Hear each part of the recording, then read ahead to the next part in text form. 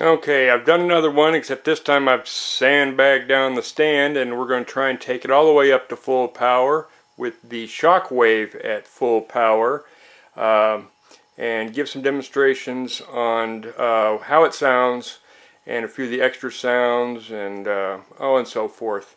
I've got on here the file that's actually being played right now in the ShockWave is the F1 Focke-Wulf 190 that I've added extra sounds to, and I'll give a demonstration of those while the motor's running. We'll step here to the back so that I can kind of get this down and hold the airplane at the same time here, just in case. Fire up.